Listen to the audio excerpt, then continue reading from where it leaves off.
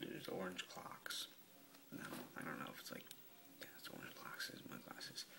And Back to the Future is playing in the background. It's Back to the Future too. So, and this video is gonna be about some of my favorite DVDs that I have. I have quite a few. I think like maybe like over 100, 200. These are my favorite DVDs. So some of my favorite DVDs. I have lots of others actually. Maybe I'll put another video up showing all my DVDs. Lots of others that I just haven't watched yet. I haven't got to them. Probably gonna get to them earlier, maybe later. Maybe one tonight, I don't know.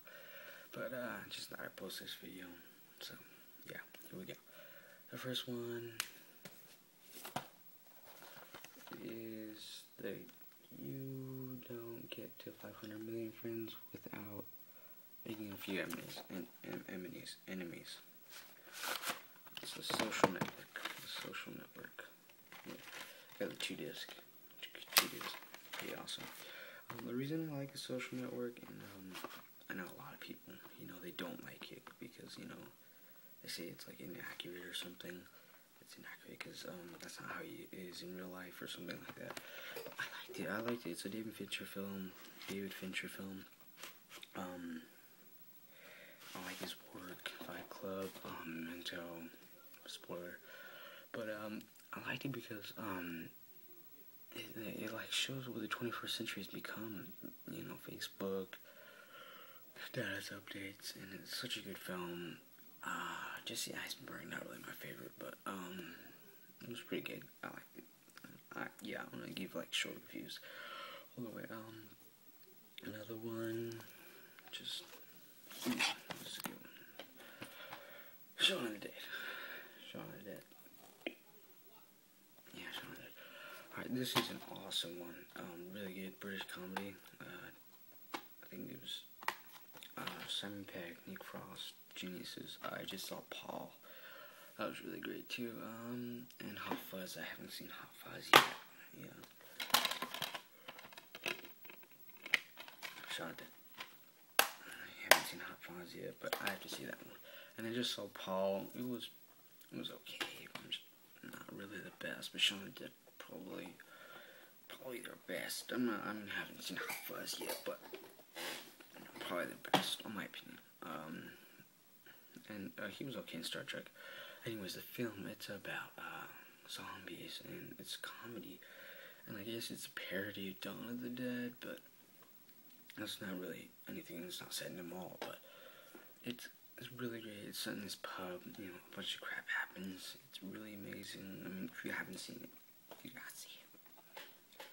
And yeah, I really liked it. It's good. Shaun of the Dead. And yeah, one of the few British comedies that I liked. I guess it just was one. District 9. District 9 I saw in the drive-in, I think. Yeah, it might be the drive-in. But I loved it. And it's yeah, oh yeah, cool fact was I think they were gonna use the money for this one to make the Halo movie. I'm not sure, but the Neil Blomkamp, he's a good director. He directed this movie so solidly. I like the whole idea of like a guy becoming an alien. He's on the loose, everybody's looking for him. It was really great.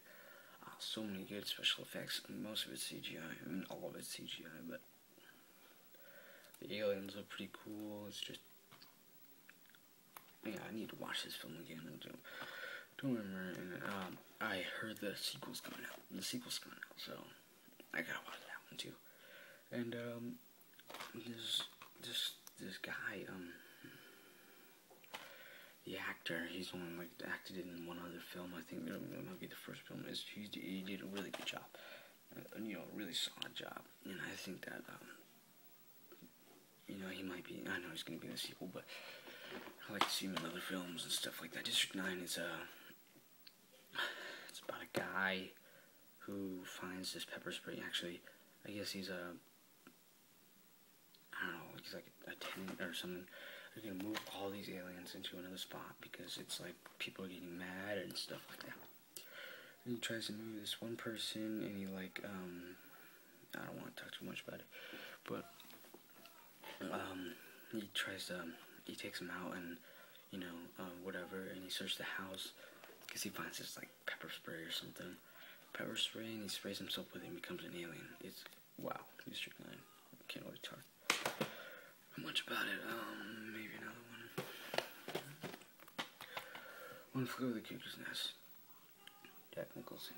Maybe without the glare. There it is. Still glare.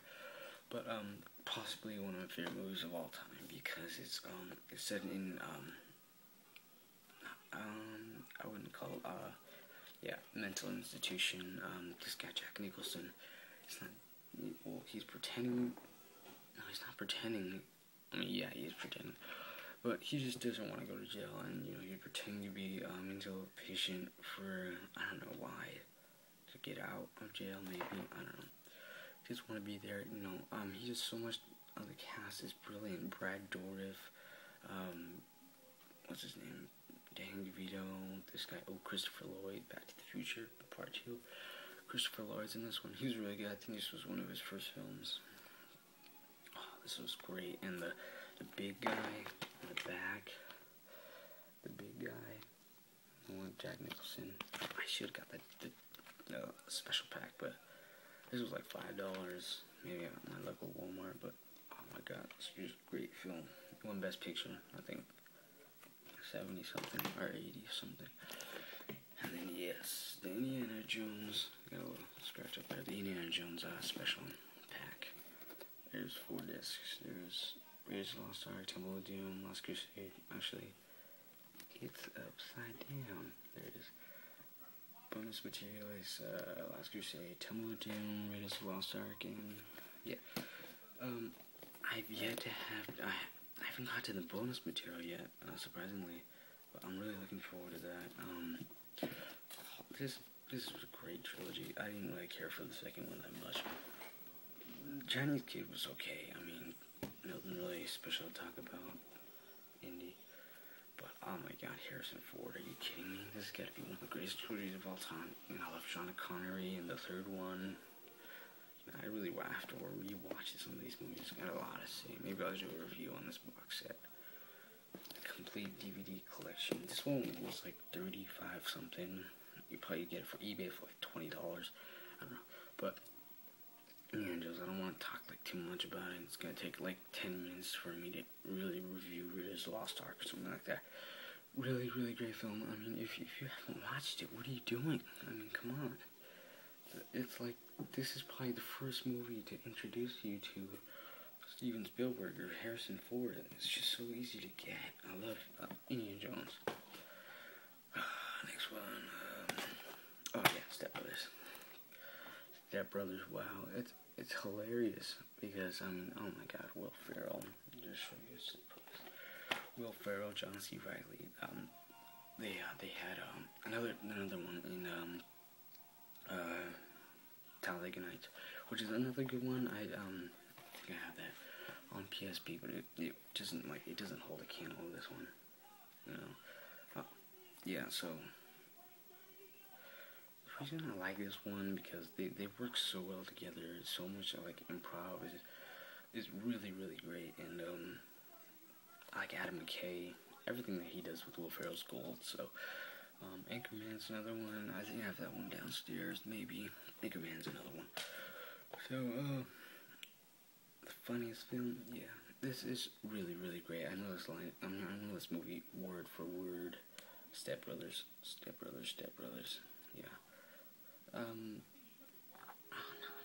Not the greatest comedy of all time, but it definitely deserves a spot like on the top 20 or something. I think I'm gonna cut this. Cut this video down to like 10 minutes. So maybe stop it right there. Just save time. So yeah, look for part 2. Maybe I'll do part 2. I got a few DVDs left. Maybe in part 3. Yeah, I gotta maybe get some extras. So part 1. There you go.